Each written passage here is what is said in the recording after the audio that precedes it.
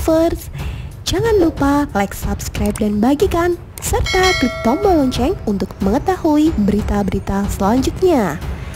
Jangan lupa berkomentar ya guys. Vicky Prasetyo sudah meminta izin nikah ke orang tua Jenita Janet. Dikutip dari Okezone, Jakarta. Jenita Janet membeberkan perilaku nekat Vicky Prasetyo selama mereka menjalin kedekatan.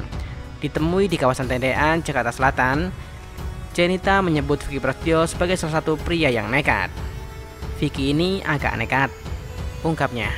Diceritakan, Vicky Prasetyo dalam satu momen tiba-tiba meminta doa kepada temannya lantaran ingin menikahinya.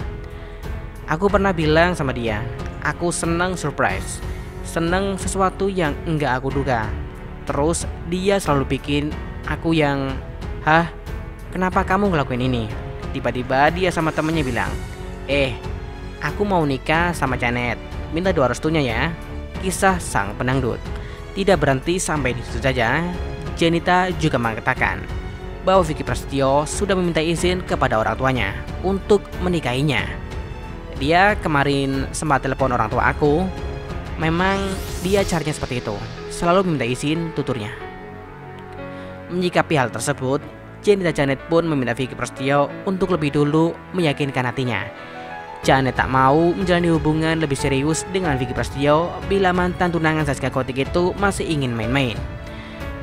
Ya, aku pernah bilang sama dia, yakinin dulu hatinya. Kalau misal masih pingin main-main sama yang lain, mending jangan sama aku, tanda sang pedangdut. Dan beginilah berbagai komentar dari netizen.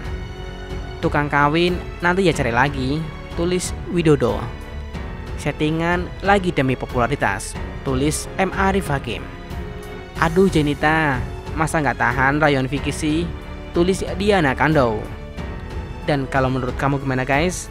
Silahkan tulis di kolom komentar di bawah ini ya.